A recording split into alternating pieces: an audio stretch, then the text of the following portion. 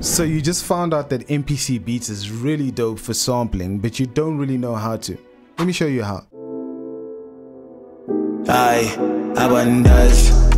What's up everybody, it's your boy SFMZA bringing you another video, and in this video I'm going to show you how to sample in MPC Beats. Not wasting too much time because this is a pretty straightforward tutorial. The first thing you want to do is open up an empty project. Click load project. Once your project is loaded like that, you want to go to track view. In track view, you'll notice that you have a single program as well as an audio track. We are going to focus on the program. So you just want to go ahead and first rename it. I'm going to name it sample. Now we've named our program. If you come here to the drop down, you'll notice there's sample and unused. Unused can be the next one. Once you've selected your program like that, you want to switch over to the sampler, and then you want to go to the right of your screen and click on this file browser here. If you know where the files are that you want to sample, you just want to click down here, go hard drive, and then navigate to that sound. My sounds are in users, music, and then project fields, and then I have here Inception Ultimate Kit. I'm going to go to the Melodiez, and then I'm going to click on melodic loops without bass. If you guys are interested in downloading this sample pack, you can do so on my website. I've got a free beta on there that you can grab anytime that you'd like. Click on melodic loops. Now let's find a sample that we like.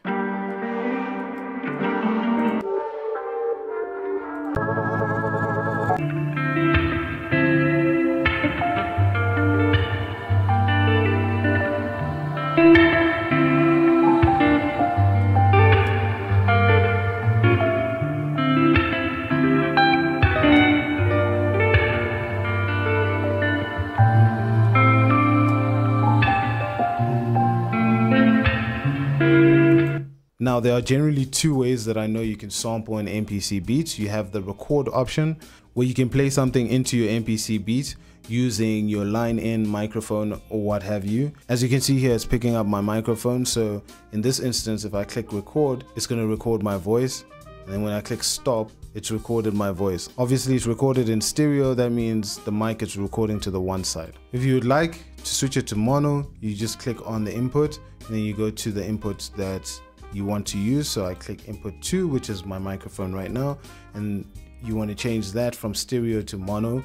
And then now when you record, it's going to record in a mono track, for example like this, and then when I click stop, that's the new audio track. This helps if you want to record in your guitar, you want to record in a piano, anything really that you want to sample within MPC Beats. I'm just going to discard that so I can show you the second way to sample. The second way to sample is my favorite. We found the sample already, so I'm going to double click that. And then when you've double clicked like that, you want to scroll to the side unless your screen is big enough to show you everything, and then you'll see your sample here. It's at 80 BPM D minor. So you can either sample to the BPM itself. I'm going to drag that down to 80 BPM. Okay, I dragged it down to 80 BPM just to make things easier to manage. Right.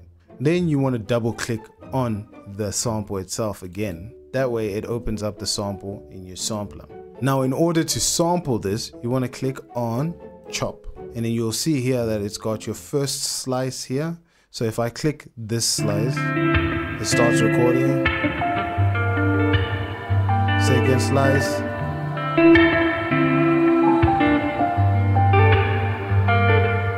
Third slice.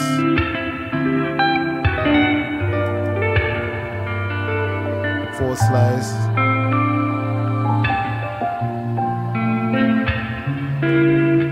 Easy, right? Then you've sliced the parts that you want. So if you play slice 1,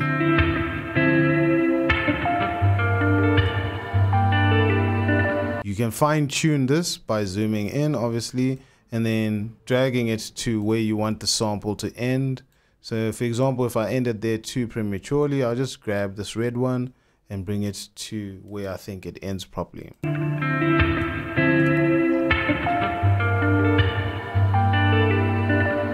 The other way that you can sample is simply by clicking chop like we did earlier on, and then where it says chop to manual, you've got 4 options that you can use to chop with.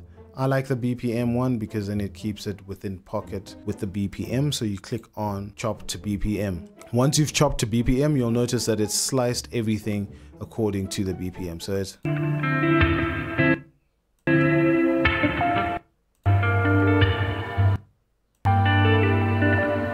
So say you've done the chop to BPM, but you're not really happy with how it chopped it. You can change things like the amount of beats here to, for example, 4, 3. You just change the time signatures and it'll play around with that. Let me just put that back to 4, like so. And then you can also change here from 1 to 16 to 1 to 8, which also changes the length of the samples themselves. And most of the time, if your BPM is right, it chops the sample perfectly for you. And then you want to come here to new program. And if you're happy with everything, you're just going to click do it.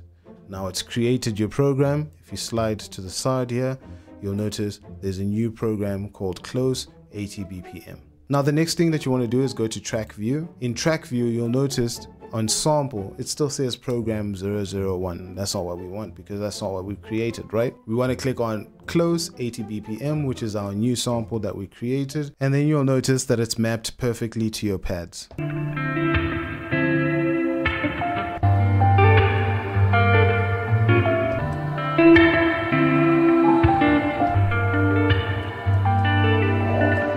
And we can agree that was pretty simple, right? Anyway, if you stuck around until the end of the video, I appreciate you.